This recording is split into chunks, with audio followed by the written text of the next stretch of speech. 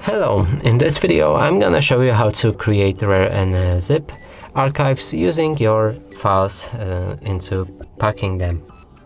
So in order to do that, we'll need to open our RAR app on our Blackview BV6600E. From here, locate the files that you want to pack, and mine are located in DCIM and then camera.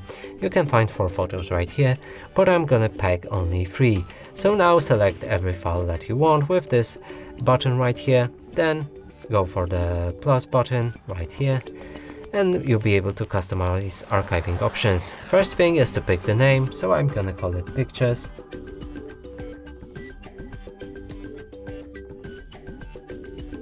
Next, choose the extension for the file, and here you can pick it to be RAR zip or RAR 4.x. You can also set up the password for this archive. For me it's gonna be 123. If you're not sure that you typed it in correctly, you can always show the password and encrypt the file names if you want. So let's save that. Next thing is to delete files after archiving or create solid archives, and they are optional. You can enable or disable these settings. Next option is advanced, and here you can find some other properties for this file, or in the options there's more options.